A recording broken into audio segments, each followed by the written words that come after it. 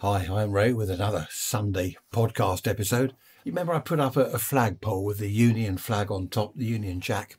I've been reading about it and it's quite interesting actually, very interesting. I'll mention that a bit later in the episode though. First of all, thanks for all your emails.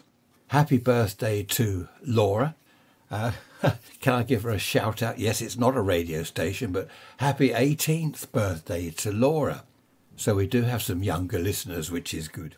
If you want to email me to get a shout out, rants@protonmail.com, all one word, rants@protonmail.com. Tell you about flags in a minute. First of all, when I was a boy back in the 50s, I remember my dad getting in from work. The evening meal be on the table. I don't know at the time, was it 6 o'clock? He'd come home and he'd have just enough time to change out of his work clothes and sit at the table. And there's the evening meal, because my mum would start preparing the meal at 4:30 in the afternoon, so it was ready for when he got in from work. After the meal, he'd wander down the garden to look at the vegetable plot, the vegetable patch.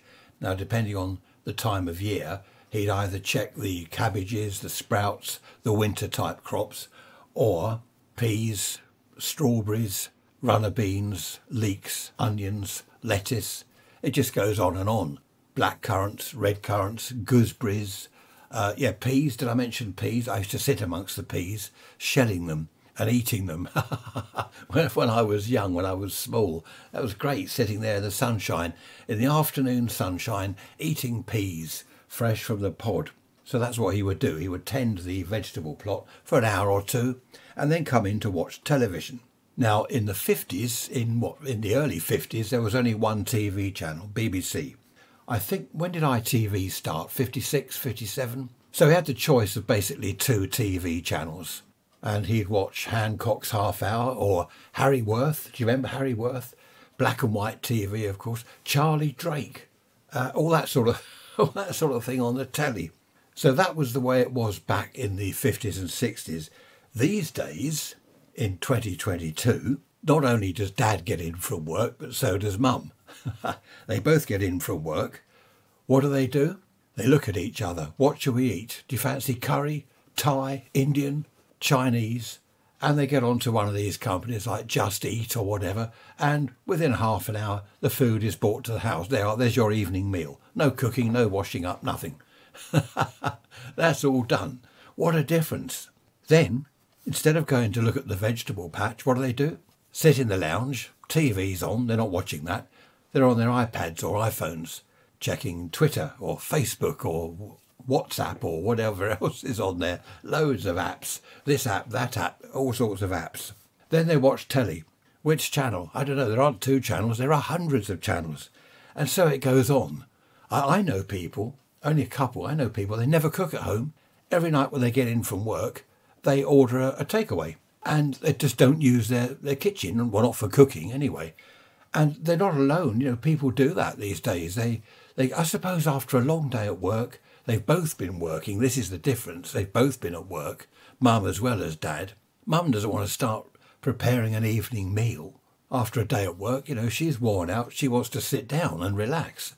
So, of course, ding dong, there you go. Avon calling. No, not really. Curry calling. Chinese meal calling.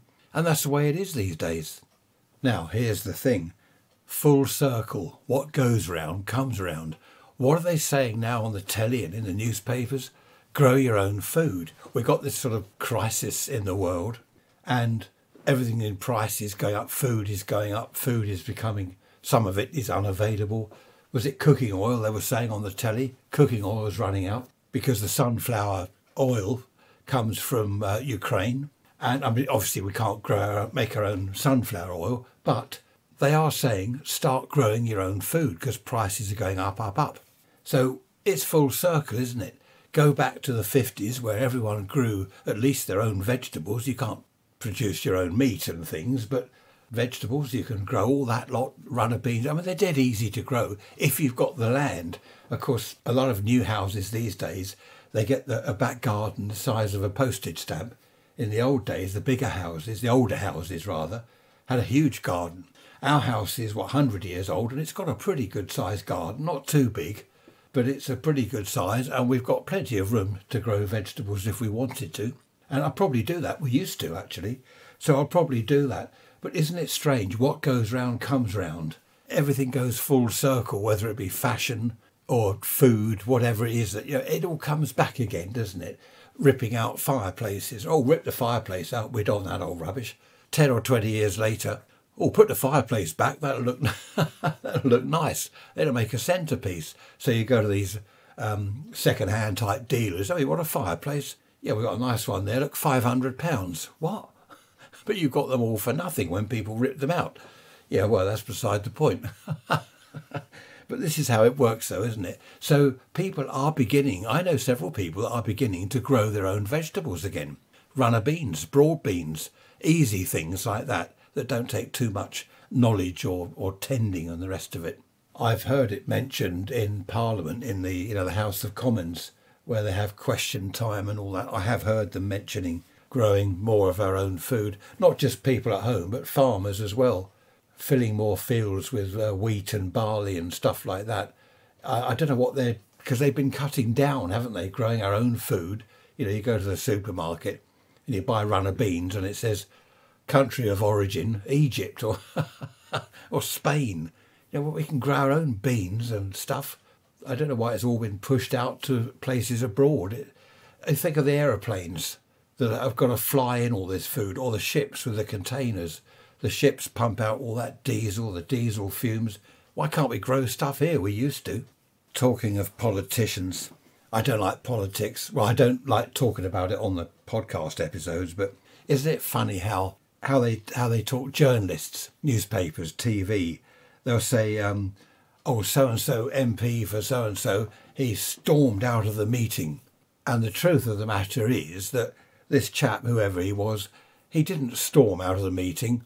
Halfway through the meeting, he left. In a respectable manner, he left quietly, he just walked out, and that was it. But they all say he stormed out of the meeting in disgust, blah, blah, blah. Or someone demanded that the Prime Minister do so-and-so. He didn't demand. He perhaps wrote to the Prime Minister suggesting or politely asking whether this or that would be a good idea. Demanded. Or so-and-so MP admitted that he had been to the beach that afternoon. He didn't admit it. If you admit something, it's like, oh, you finally admit it. You've been lying then, you now admit it. All it was, he said, yeah, I went to the beach this afternoon. I don't know, politics. I heard something recently where there were several people, they were queuing somewhere, and the doors opened and there was a stampede. There wasn't a stampede. I saw it on the TV, the video clip. They just calmly walked in. Was it a shop or something? There was no stampede at all. They love all this, don't they? The journalists, they love all this stuff. Stormed out of the meeting in disgust. The bloke just left calmly, quietly. Dear. Journalists, I don't know. They do get a bad name these days, journalists. Used to be estate agents, wasn't it? And banks. No one moans about estate agents anymore. I think they've all gone. It's all online. But it's all the journalists that get the bashing now. I don't follow politics particularly closely like I used to, but I will look at the question time. It's 12 o'clock Wednesdays in the House of Commons. The trouble is now, all it is everyone calling everyone else a liar. He's a liar, he cheated, he did this, he did that, all sneering at each other. I don't know. Of course, it's on TV, and people can see this around the world. I don't know what people must think of our Prime Minister's question time with all this shouting and jeering and accusations going on.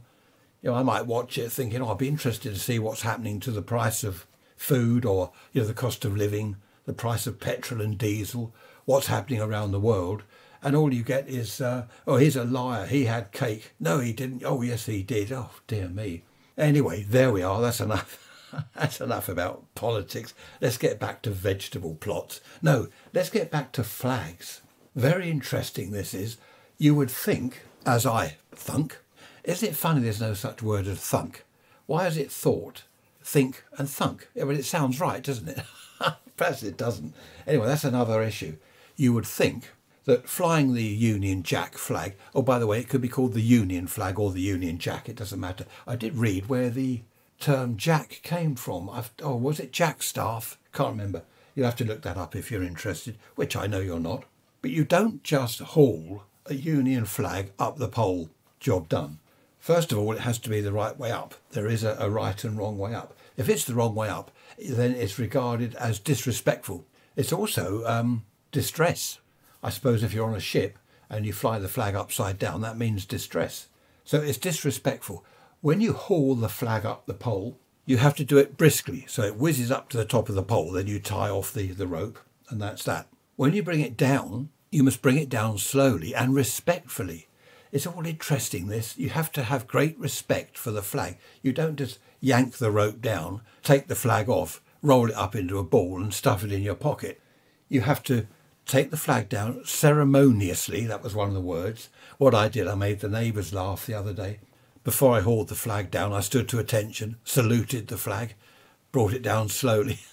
But that's the way to do it. Well, not salute necessarily. So you bring it down to the bottom, you unclip it from the rope, and then you roll it up, ceremoniously roll it up. Don't screw it into a ball, stuff it in your pocket. Roll it up and put it somewhere safe. If you're doing a half-mast flag, which in actual fact, I did know this, is about a third down from the top, so 2/3 up the pole, not half. So if you raise the flag, you want half-mast, you put it right the way to the top, then bring it down a third. When you want to take the flag down, you then have to haul it up to the top again and then bring it down slowly, respectfully. It's all very interesting, all this etiquette and protocol. Also, if a flag is dirty or it's torn in any way, that is disrespectful to fly it. There's no excuse. You can't fly a dirty old ripped flag. You have to bring it down and dispose of it. Now, this is another thing. You don't just chuck it in the dustbin. That is disrespectful. All this, I think, goes back a few hundred years. But it's interesting. Well, I think it's interesting anyway. What you have to do is dispose of it respectfully, in private, cut it into strips so it's no longer recognisable as the Union flag. Or if you want to burn it, you burn it in private somewhere. Now, how can you burn it in private? I suppose go down the garden on your own when no one's looking. If you want to fly a flag at night, you can, but it must be illuminated, preferably by a spotlight which is on the ground shining up to the flag. So you can fly it at night, but it must be illuminated. There are so many things about it. It's quite fascinating reading. Just look up on some of the websites. There's all other stuff about if you fly it next to another country's flag, the Union flag has to take precedence, and just so much about it all. It's quite fascinating, actually. Also, the local council, with all the planning permission and the rest of it, they can't tell you not to fly a flag. They can't say you haven't got permission. Apparently, it's everyone's legal right to fly the Union flag. The only thing the council can tell you is that perhaps your pole is too high. Also, the flag mustn't be in the way of other things. It mustn't block signs, road signs or whatever, obvious stuff like that.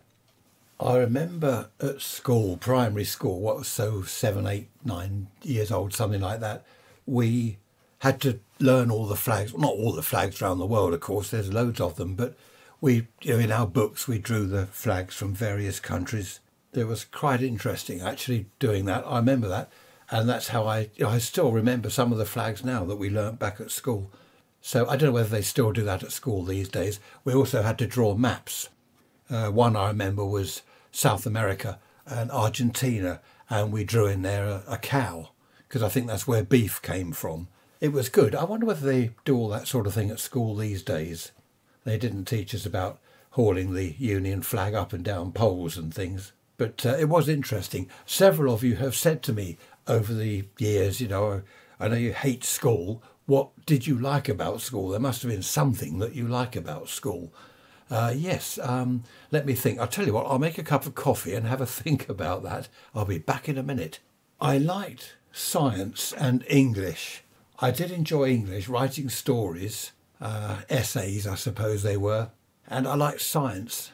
The trouble is, my school was a secondary modern school for boys, and it was a bit rough, to say the least.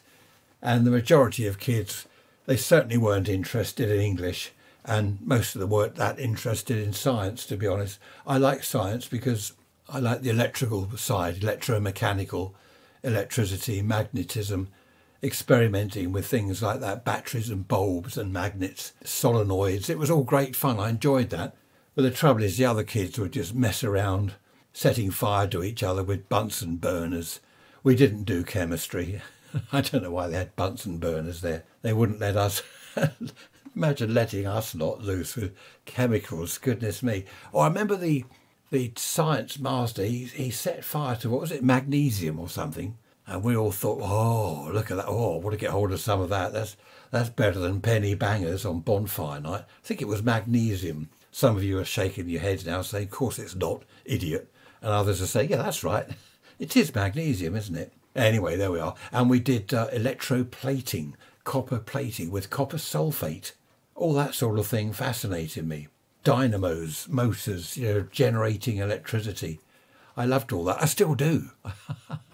I'm a proper nerd when it comes to all that sort of thing. Steam engines I like. I remember the chap trying to teach us about how steam engines worked. I did grasp it, but as I say, the other kids, they were either too busy chatting or reading comics, gazing out of the window. I wouldn't have been any good at the grammar school because I was just not academic at all. Mathematics and all that, forget it. I can't add up in my head. Just as well we've got calculators these days. But there were certain aspects of English and science that I did like, and I would like to have concentrated a little more on that if possible. But of course it wasn't possible at my school. I enjoyed the primary school. What do you call that? Not middle school, high school. There's high school, middle school, then is it lower? I don't know what you call it around the world.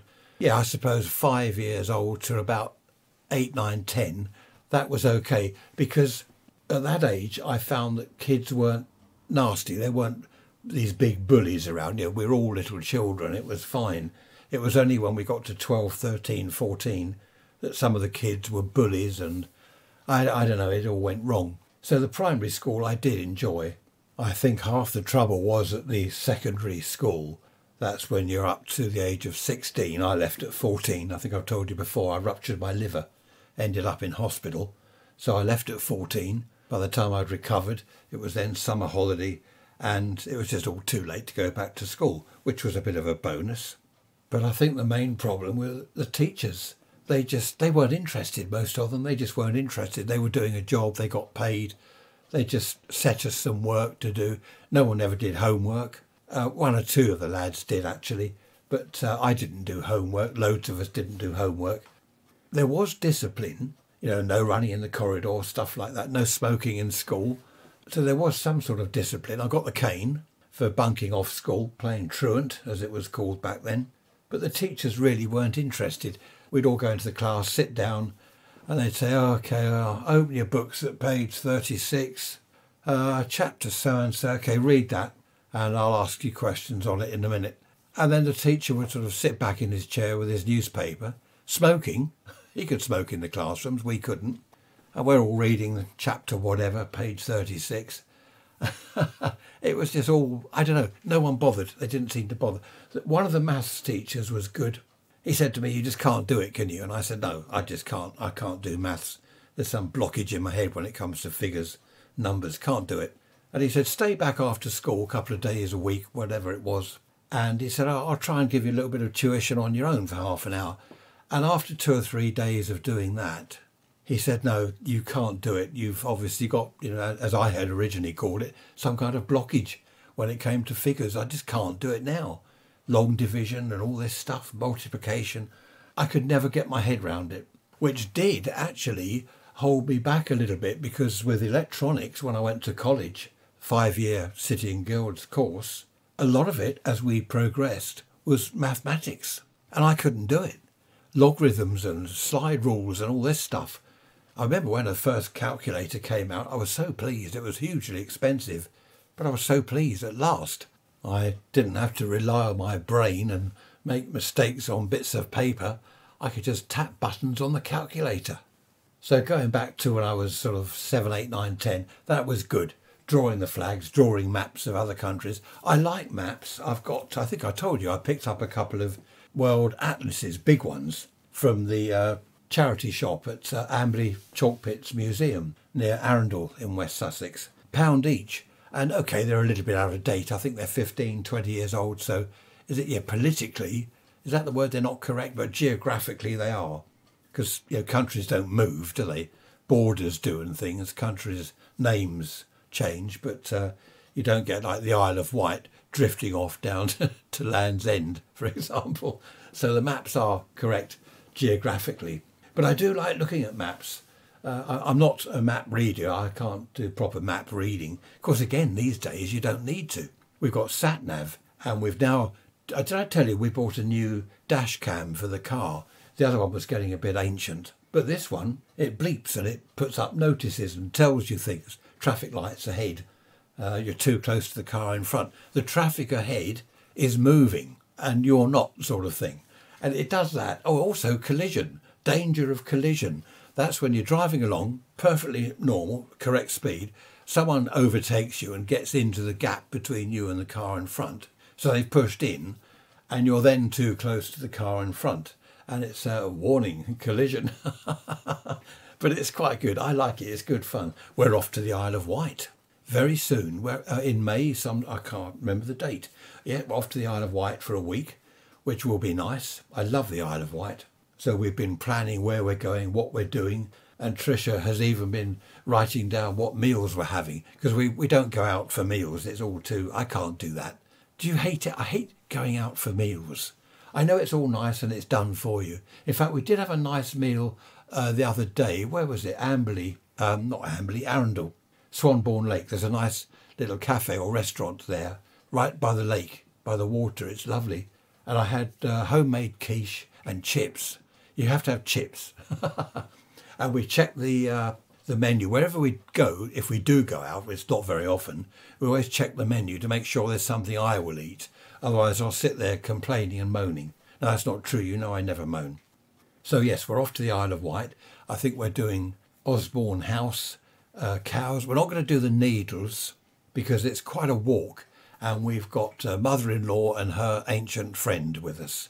So they don't want to walk too far, which is great because I don't want to walk too far either. But I can say, oh, well, it's because of them. You know, I'd love to do the 10-mile hike, but we better not because of them. So I can blame them. So I'm really looking forward to that. I've got to clean the car, get that sorted out, all ready for when we're off. And I've no idea when it is. I must look in the diary.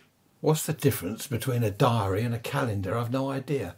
There we are. Doesn't matter. I haven't done a weather report. I'm looking out now at the Union flag flying in the wind. Well, breeze anyway.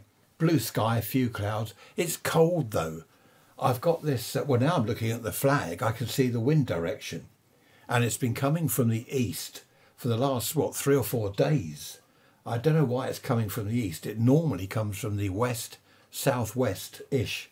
Is it south? No, south, west, south. It's coming from kind of southeast, Land's End way, and a bit south. That's normally what it does. But for some reason, it's all been coming from the east, probably from Siberia. That's why it's so cold. But it really is cold out there. If you're in a sheltered spot in the sun, it's lovely. The sun is hot. We've got a few fluffy clouds up there. Oh, I've now got a... No, I won't bore you with that. I've just bought another radio and it listens to the aircraft. I've already got aircraft radios, but this is a professional one and it's rather nice.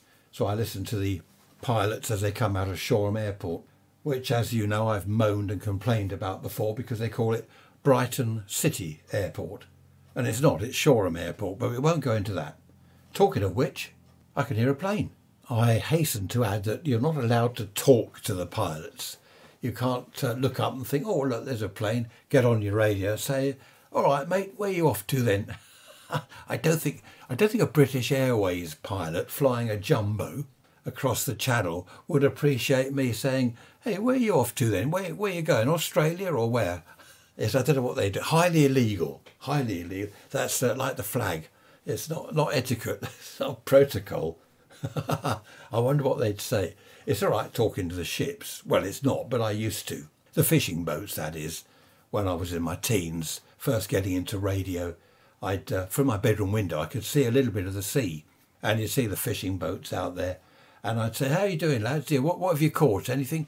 Most of them would take no notice, but one or two would say, "Oh yeah, hello," because they knew it was me.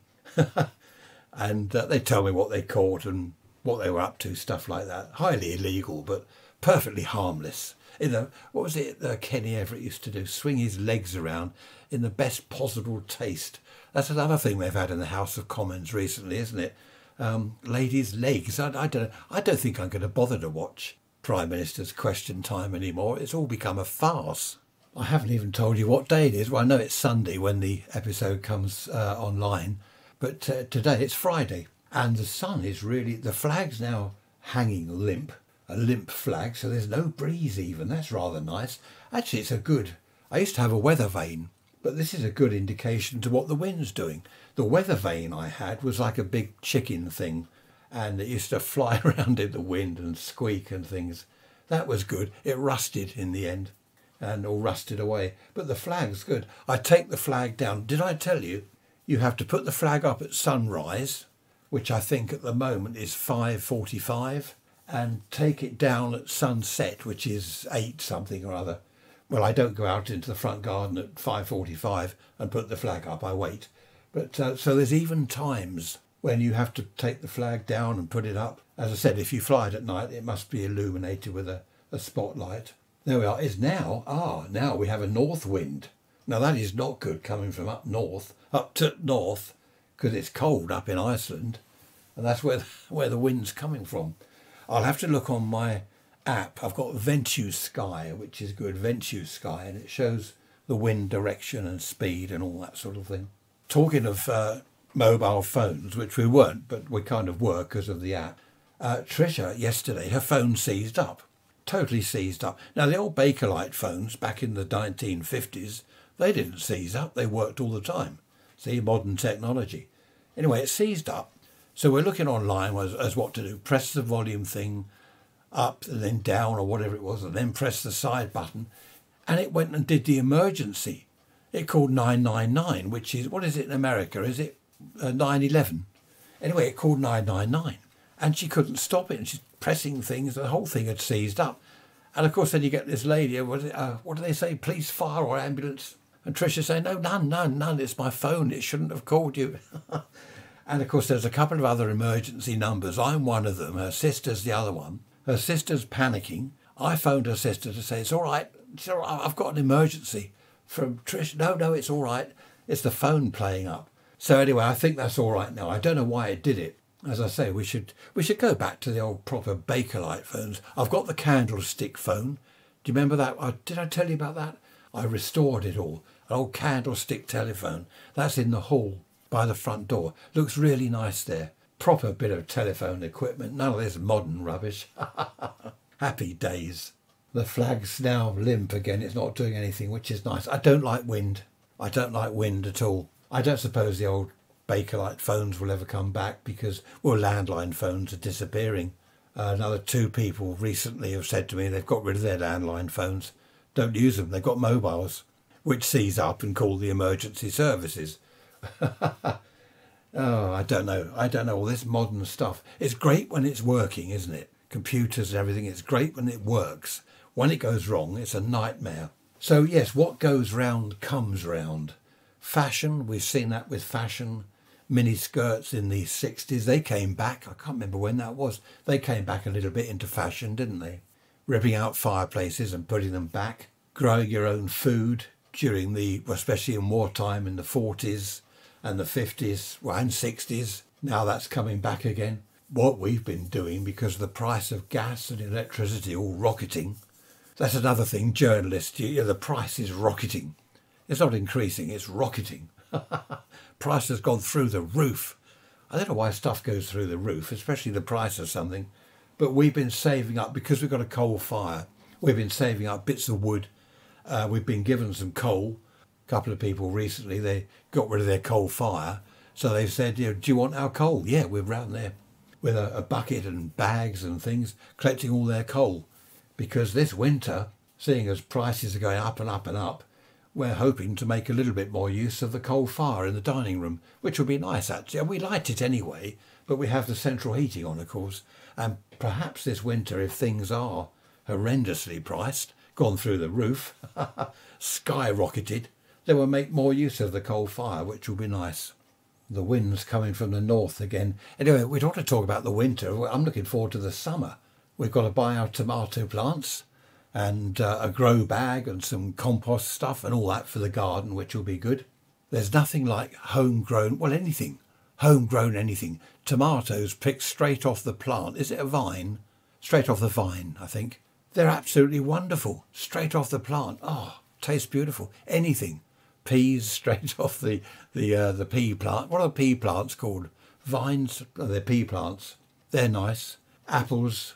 Used to have an apple tree at a house I had years ago. Beautiful apple tree in the garden. Wonderful apples. I don't know what type they were, but they were really nice. They weren't cooking apples. They were really nice apples.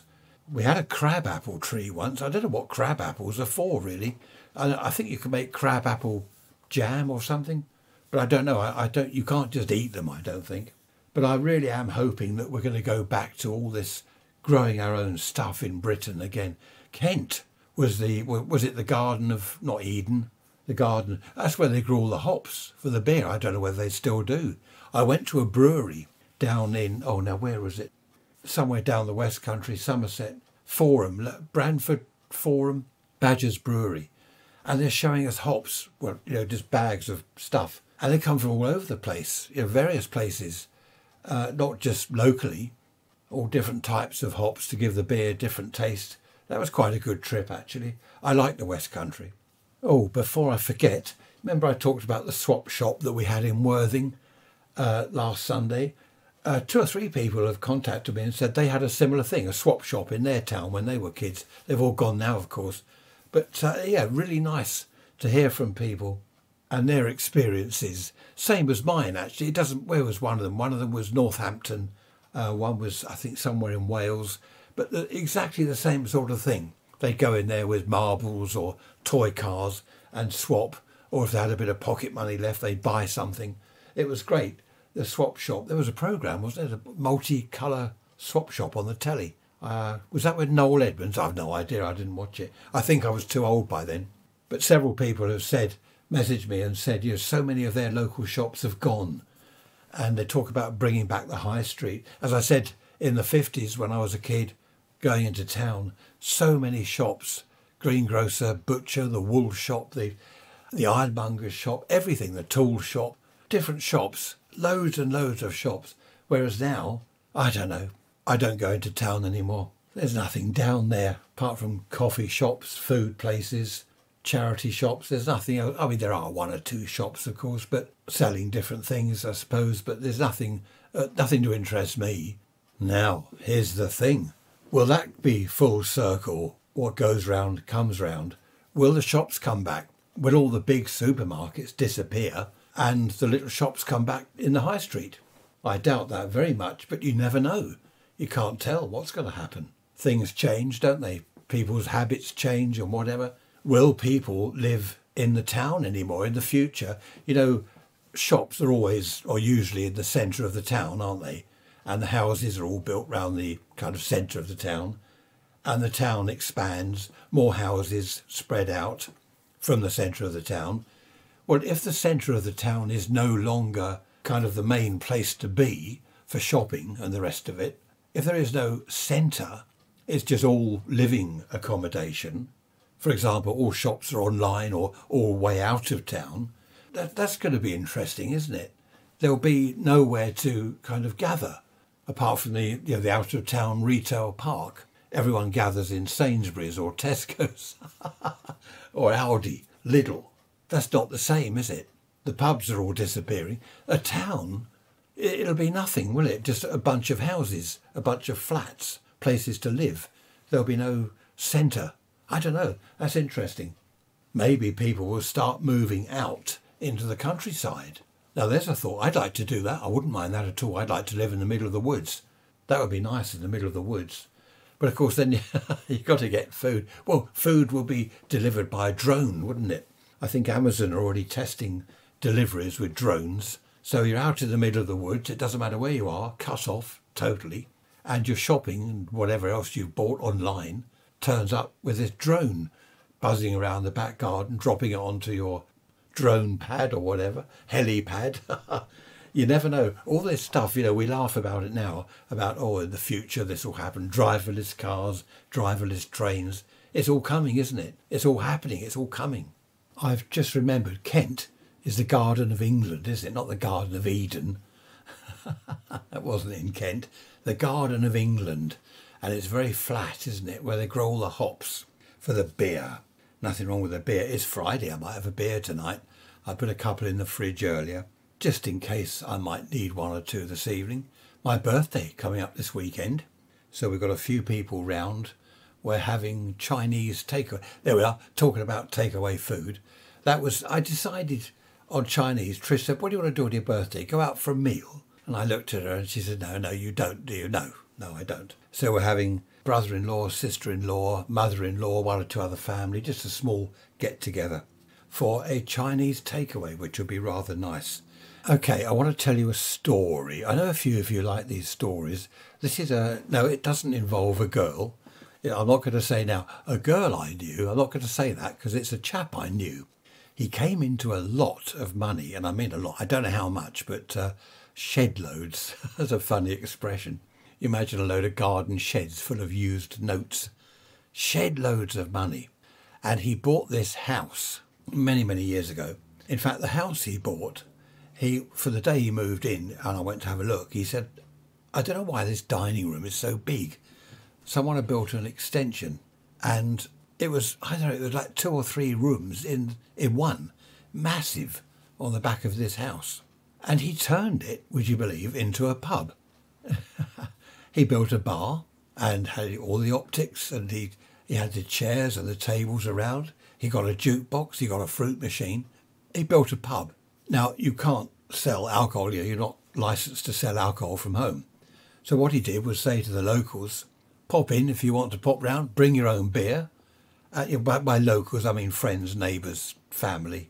And people started doing that. Instead of going to the local pub, he lived just outside the town and there was a pub. It wasn't quite a village, one of these situations where the village had been merged with the town, which I've moaned about before. So people started to go quite regularly. They'd take their own drinks around there.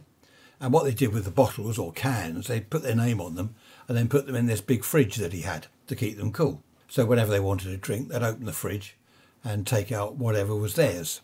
And it was great. I went there a few times. It was really good. The trouble is the local landlord of the pub, the local pub, his takings started falling. He was losing customers, as he put it to someone, hand over fist. And he didn't know what was going on. Now, I didn't go into that pub. It wasn't, this was just a friend of mine outside town. It wasn't a pub I went into. Now, this private pub, or whatever he called it, a private club, I don't know, it wasn't called anything. It was just his house. That's how public houses started, isn't it? Back in the good old days, was it 1700s or whenever? That's how public houses started. I mean, people used to open up their front room as a shop, didn't they? Knock out the window, put a shop front in, and they'd sell local produce or whatever to the local people. In fact, fish and chip shops started that way. Someone would get a huge chip fryer, a fish fryer thing in their back room and start selling fish and chips to the neighbours. Back in the days when you didn't need all this planning permission and licences and what have you. So this chap, anyway, it's a bit of a long story, but this chap was, I was going to say, doing very well. He didn't make any money, but the landlord of the local pub called the cops. This local cop and his mates turned up. I wasn't there, unfortunately, but apparently there were 4 cops that turned up in a van one evening. And they burst in. There we are, I can use one of these journalist words. They burst in, they stormed. They probably just strolled in and just said, right, everyone stay where you are. That bit's true. I don't know about the storming in. A stampede. And they said, right, yeah, who owns this place? Blah, blah, blah. The chaps said, well, me. And he showed them in the fridge. He said, look, this is the beer they bring themselves. This is their own drinks. And he got away with it, would you believe? Well, not would you believe. I mean, he wasn't taking money. He wasn't selling alcohol. So he got away with it. Now, this is where it gets interesting, as if that last bit was perhaps boring. The cops turned up a couple of months later. Different cops this time. And they had a search warrant. And they searched his house, the whole house. Apparently, they'd been tipped off that he was running a house of ill repute. There's an old-fashioned term. I'm going back decades. A house of ill repute. Which he wasn't, of course. And again, I wasn't there. I missed this. I wasn't there. Him and a few of the other lads reckoned it was this landlord that had, gone to the cops with daft stories just to get rid of him or get him locked up or something. Now, the police found nothing. There was nothing to find, so off they went. And he decided he'd had enough. So he kept his pub, his big room, he kept it as it was, but it was for just friends, immediate friends, good friends and family only. So that was it. None of the others used to pop in anymore. He said, no, I can't do this anymore. Landlord's obviously got it in for me and, there could be more trouble ahead. So he finished it. People started to drift back to the local pub as there was nowhere else to go. And it transpired that the pub was due to close. Nothing to do with this friend of mine taking away business. It had been going to close anyway. That it had been planned for about a year, I think someone said, that it was going to close down. The brewery were going to close it because it just wasn't profitable. Nothing to do, as I say, with this chap. So once this friend of mine got wind of this, he got on to the brewery and he bought it. Now, and he bought it, he got the licence and the rest of it, and he opened it as a pub. He just carried on with the pub. Of course, now it was a free house, not tied to the brewery. This is the interesting bit. He came into all this shed loads of money after his divorce. Now, he got divorced, him and his wife. They'd lived in a rented place. They didn't have a great deal of cash. She ran off with someone else, someone younger. She was dreadful to him. She wouldn't let him see their child. I think it was a daughter they had, I can't remember. Wouldn't let him see their child. Came out with all sorts of stories about him, dreadful grisly tales. And that was it, they divorced. He was then left all this money by some relation of his. And, of course, that's when he bought the big house. And now he still kept the house, but he's bought the pub. So it was obviously money, big time. Money was no object whatsoever. So one evening, it's quite a long story, I'm trying to cut it down a bit. I was in his pub having a beer and chatting to him. And this lady walked in. It was his ex-wife. Oh, hello, nice to see you. Oh, I'm so sorry, blah, blah, blah. We must get back together. She obviously heard about all the money and wanted to get back with him. Now, here's the thing. Here's the thing. She had been the one that had told the police about the pub at home. She had been the one that had told them about the house of ill repute. It wasn't the landlord at all. All this transpired later. Because she'd heard that he got all this money and she didn't have anything and she was miserable and just wanted to somehow get her own back to, I don't know, she left him. But she'd been dreadful to him. Anyway, she came into the pub and she was saying to him in front of me, we ought to get back together, I made a mistake, I should never have left you and I'm so sorry you haven't seen, I think it was the daughter, I forget her name. Anyway, this other lady was behind the bar and she came over and served the ex-wife. And the ex-wife said something to him about the barmaid. And he said, that's not the barmaid, that's my wife. He recently married. Him and his new wife were running the pub. It was, honestly, you couldn't make this up. Truth stranger than fiction. This really did happen. And of course, this ex-wife, she stormed out of the pub. And the thing is, his daughter got back in touch with him and they became very close, which was lovely. They became close and I don't know what happened to the ex-wife, but she had been despicable, telling lies, social services she'd been to and telling lies about him, just to spite him, really. But what for? Because she left him. Anyway, there we are. So that's a little bit of a story. No embellishing going on. In fact, if anything, I've sort of cut the story down. I haven't added anything to it. I've taken bits out, if anything. So I'm not a unreliable narrator. In this case, I'm not an unreliable relator. I always saying narrator. Goodness, great. What have we done? 45 minutes and it's Friday. I'm definitely going to have a beer tonight. Perhaps I ought to convert the dining room into a pub. No, I don't think that's a good idea. Not the cops coming round here. That reminds me actually of another chap I knew. He's passed away now, sadly. Him and his wife split up. He was a lovely chap. I never met his wife. I didn't know her. I only met him years after they'd split up.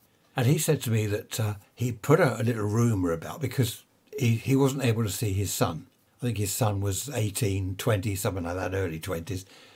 He couldn't see his son, his wife's doing, I suppose. So he put this little rumour about that he'd come into some money.